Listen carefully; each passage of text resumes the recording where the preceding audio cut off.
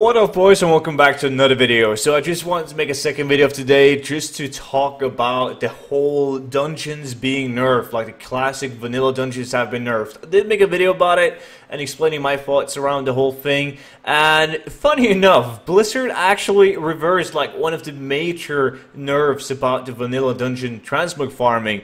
It was released in the hotfixes September 6th, like yesterday, and it basically it says humanoid mobs in low-level dungeons should drop gold once again.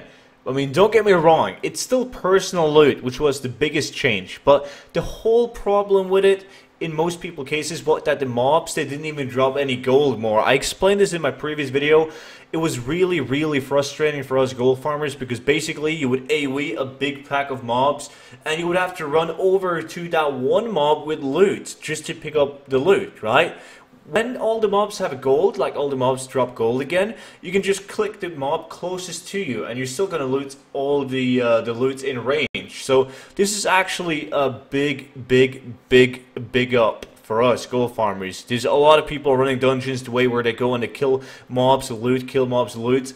And the nerfs made it not impossible, but it really slowed them down. I saw some people posting numbers on how long dungeons used to take him, and then they posted the numbers like how long it took him after the nerf, and it was absolutely insane. I don't run dungeons this way though, so I wasn't affected, but I just thought I would share it to you guys because I know there's a lot of people who got extremely mad over the nerfs and they haven't even done dungeons since they moved over to open world farms just because of this. So it was just a really short update. Hopefully you guys didn't mind it and actually found it useful to know. If you did, make sure to leave a thumbs up. If you haven't already, subscribe, dislike, comment, you know what to do. You know what to do, man. And I will see you all in tomorrow's video where I'm gonna get like 1 billion TCG mounts in my black market auction house box. Bye bye.